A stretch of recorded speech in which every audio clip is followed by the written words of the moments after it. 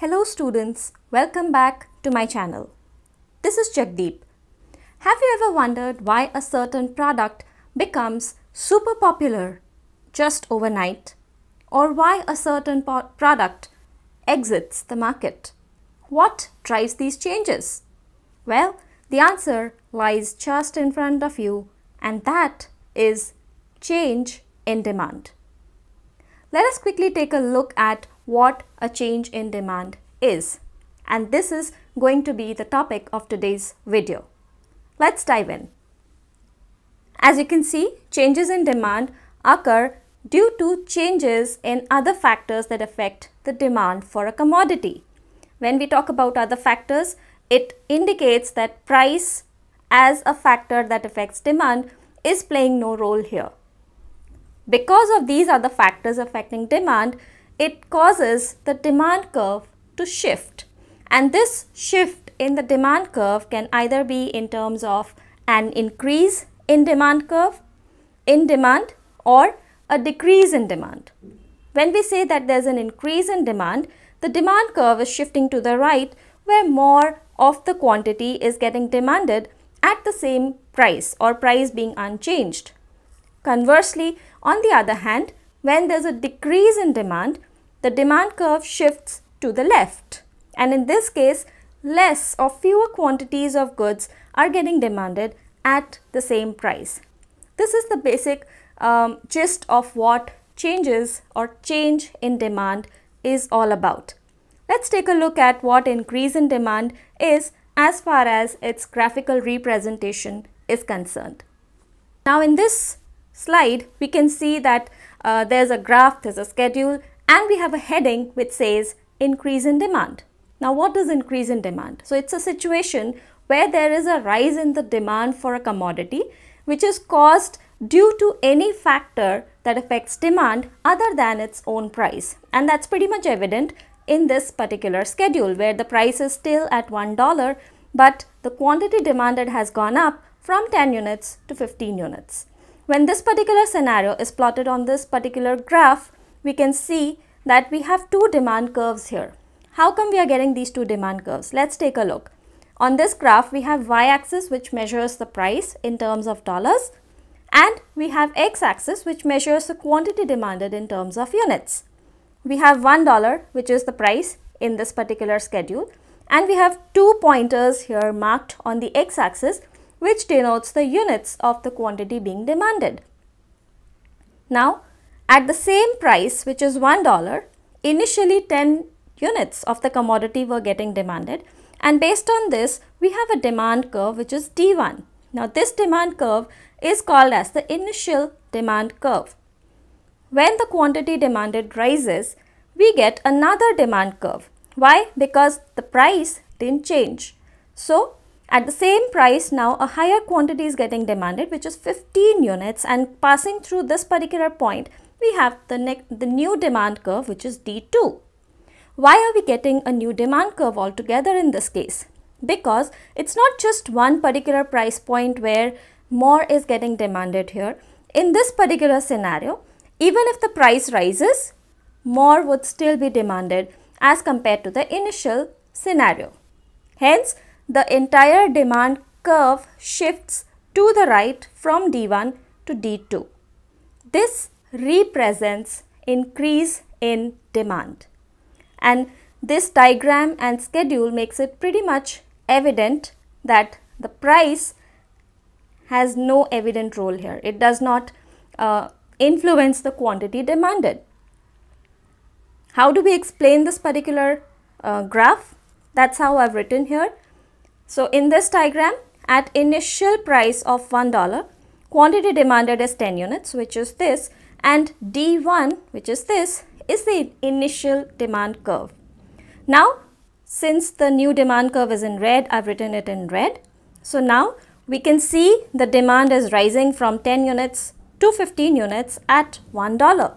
So demand curve D1 is shifting to the right from D1 to D2, representing an increase in demand. This is what an increase in demand is. Let's quickly take a look at what these other factors are. and how they could influence or cause the demand to increase. So these are the factors other than the price of the commodity that could cause the demand for a particular commodity to go up. So for example, there's an increase in consumers' income. So when the consumer's income increases, he would be in a better position, his ability to pay for the commodity increases. So he wouldn't mind purchasing a larger quantity of the commodity at the same price, causing the demand curve to shift to the right. A reduction in income tax, a very rare scenario, but if there are some changes in the income tax and the tax slabs have been revised and they have been reduced, people would be left with more disposable income in their hands to spend. Again, they wouldn't mind buying larger quantities of the commodity at the same price, causing the demand curve to shift to the right. When we say an increase in the price of substitutes, so substitutes are those commodities which you could use instead of the other. For example, tea and coffee are substitutes. You can either have tea or coffee. So if a person who drinks coffee sees that the price of tea has gone up, he would prefer drinking more coffee because coffee is more affordable, more cheap. Why? Because tea is comparatively expensive and he would get fewer units of that particular commodity. So that would push the demand curve for coffee to the right. Another factor could be a fall in the price of a complementary commodity. Now for those who don't know what complementary commodities are, these commodities are jointly demanded to satisfy a single want. Say for example, car and fuel. So you can't operate a car without fuel. If you have fuel but no car, you still can't travel. So those are complementary goods. So if there's a fall in the price of a complementary product, more of the other commodity that goes with the complementary product would be demanded, causing the demand curve to shift to the right, because in this case there is no role of price of the commodity, of the main commodity. So these are the factors that would cause the demand curve for a particular commodity to increase and the demand curve to shift to the right. Now let's quickly take a look at what a decrease in demand is. So as we can see, here is a decrease in demand and it's just the opposite of an increase in demand. So it would refer to a reduction or a fall in the quantity demanded of a commodity that is caused by all the factors other than its own price. It's in the sense the commodity's own price. Now we can see the schedule and the graph here. The schedule is again depicting more or less the same thing. There's no change in the price, but the demand is changing. In this case, the demand is reducing. It is falling from 50 units to 25 units, nearly 50% drop in the demand. Now when we plot this particular situation on the graph where Y depicts the prices in dollars and x-axis depicts the quantity demanded in units, we can see that at the price, which is $2, the initial quantity was 50 units and we got our initial demand curve, the blue demand curve labeled as D1. Now when the demand for this commodity is going down, it is shifting to the left because now fewer units of this commodity are getting demanded without any change in the price. So now 25 units of this particular commodity are getting demanded, giving us a new demand curve which is D2. Now if we pay close attention, the demand curve has shifted from D1 to D2 and it's a shift towards the left. This indicates a decrease in demand. How do we write this as an explanation? This is where we've written it. So in this diagram, at initial price, which is $2, quantity demanded is 50 units and D1, which is this blue demand curve, is the initial demand curve. However, when demand falls to 25 units, price is still at $2. We can see this evidently here.